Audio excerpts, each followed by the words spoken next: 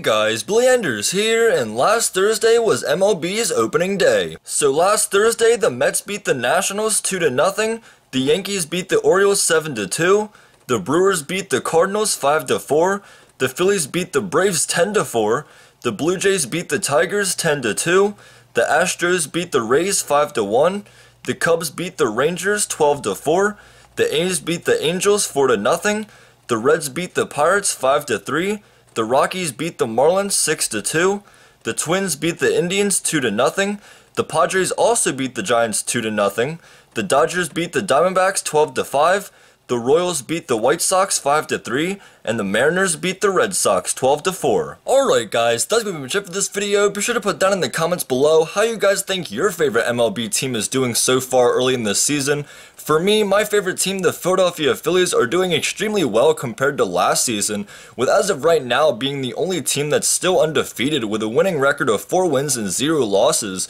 So hopefully they'll be able to keep that winning streak going for as long as they can, and be able to keep performing as good as they currently are throughout the rest of the season. But anyways, hope you guys enjoyed today's video. Like, comment, and subscribe, and I'll see you guys in the next video or later.